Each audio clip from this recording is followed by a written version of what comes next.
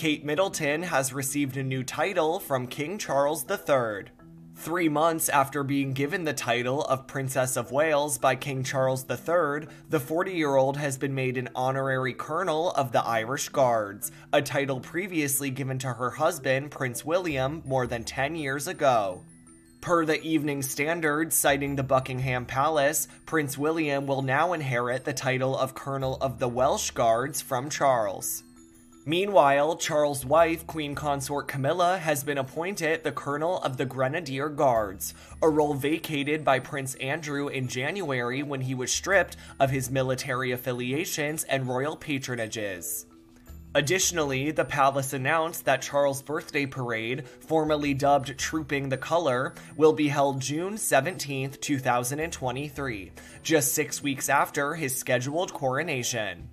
Per the Standard, the major event will feature over 1,400 parading soldiers, 200 horses, and 400 musicians, with the king and his son William riding on horseback in celebration of the armed forces.